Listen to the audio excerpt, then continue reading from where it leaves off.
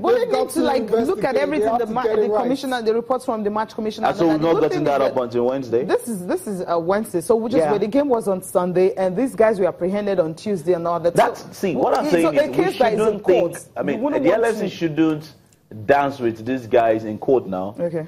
That are doing their own thing in Bauchi State. Okay, they should start doing their own thing. Definitely. Why and that's what we need to hear. So the sanction for Wiki, that's what you're waiting for. Wiki, LMC, are you listening to whoever is guilty and all that, let us get something done. Don't let us wait for a Bauchi Sharia court. Okay. After they are through with their own investigations, they will now pick it up from there. No, obviously, they are not going to investigate. What they need to do is to see if they can sanction the club, if the club was actually responsible. But what I'm saying is that because the club produced these players, you know, they cooperated with the police and all that. I said the players, the fans that did the whole thing, they were produced, right, handed over to the police. They are reprimanded in court right now. So remanded in court right now. So I think maybe they've done enough for that. Maybe what they can do, okay, just close a section of that part.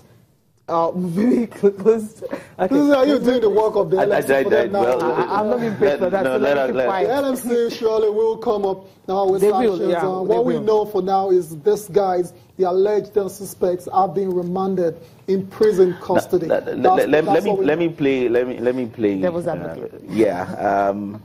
How many times have we heard that so and so have been arrested, you know, on grounds of football violence, and the LMC will tell the club, produce this person or get sanctioned and all that? How many times have we seen results? Have clubs actually produced the people, you know, that have been found guilty and all of that? They have. They've done this one. That's what I'm saying. They produced these three. See, you have their names already. You're still missing my point. Musa. The point is, this is from a Sharia court in Bauchi State. Fantastic.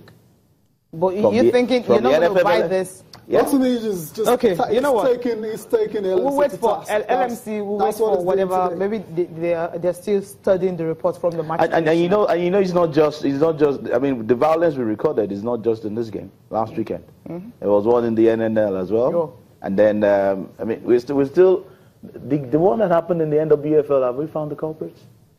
Let's move on.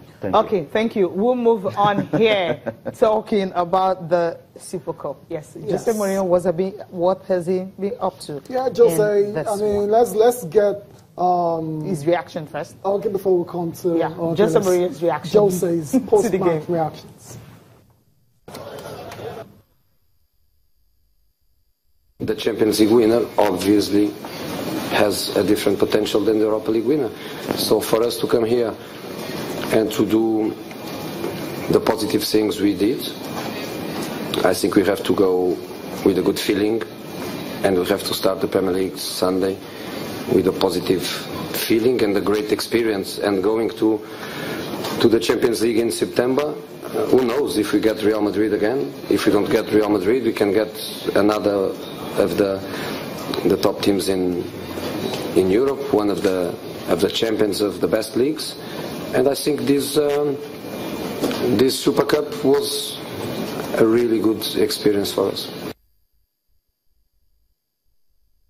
Okay, that was Jose Mourinho speaking after watching the side lose against Real Madrid in the UEFA Super Cup. Rotimi, I'll come to you straight away on this one. Jose says United gave it a good fight and they could have, won the game. They lost, but it seems very satisfied.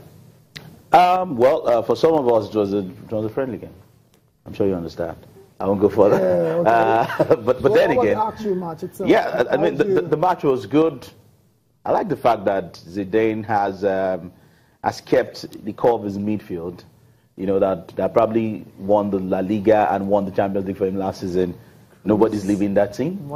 So, I mean, if you have Kroos, Modric, you also have Casemiro, who is probably not the best, but he's alongside some of the best. And then you have an Isco. I think Real Madrid team is probably the team to beat, going to the next season. Yeah. But for Jose Mourinho, there's still a lot to look. There's still a lot to be corrected. Okay. Not a lot of positives, because if you monitor Manchester United's preseason tour, the problems they've had has actually been in the defense.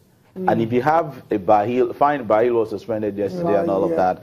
But if you have a faltering Smalling, you have a Phil Jones who is prone to injury, you have a Lindelof who is still trying to settle into the team, and then you have a Bahil who's probably going to pick up suspension, at some point, then there's something you should be worried about a lot of things. United, as it stands, doesn't have a natural left back. Have a Damian playing. Luke Shaw doesn't look like he's in Mourinho's plan and all of that. So there's still a lot of loopholes, and there's still a lot of work to be done. And that's why, on the flip side, you can hear that Mourinho is a bit disturbed or angry at the board concerning transfers. I mean, we've heard that. 3 already. That's not what he wants. He wants more, but he's looking like he has to make do with what is available, and that's why there's that friction now between him. So who does he really want? Because the money they're calling transfer market, sometimes just don't want to put that money in the player. Especially Matic, how much did they cost? £45 million. I'm like 35. Yeah, I mean, the market is crazy. There's no point talking about that now. You have to pay the money. Does he really have the player that he feels that will play that position? Left back, he talked about. Yeah.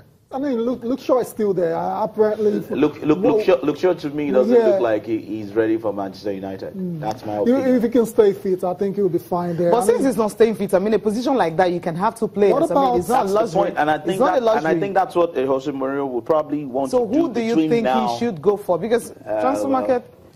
Yeah, till 30th or 31st. 31st. There's still time. There's still time. But you should correct it. I'm sure he's going to struggle again against West Ham when the Premier League starts this weekend. That game is on Sunday. Yeah. In the defense, going forward, you probably, there's a Lukaku who is hungry for goals. They're still missing chances and all of that.